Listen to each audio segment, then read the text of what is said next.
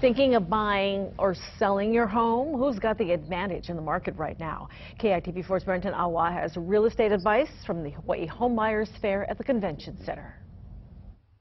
It's no secret, sales of homes are up, so are the prices, making buying difficult for some. But despite what many may think, one expert says we're not just in a seller's market. It's really what we would call everybody's market.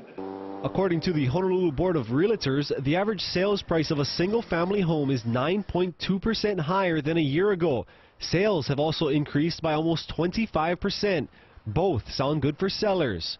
Many people have to come in with an offer above market value, above listing price, and many times it's an all-cash winner who walks away with a deal.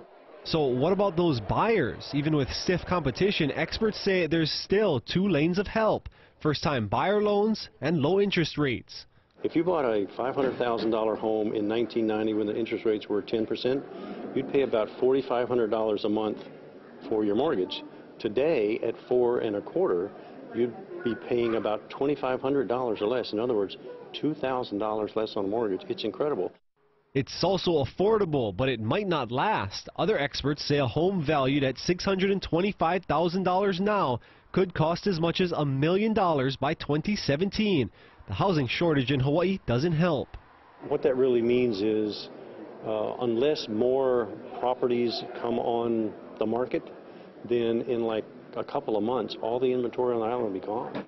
So bottom line, experts say if you really want a certain property, expect to pay a little more. Brenton Awa, KITV4 News. If qualified first-time buyers can take advantage of several different loans like the USDA loan, the VA loan, or Hula Mai, both the USDA and VA loans let buyers come to the table with no down payment.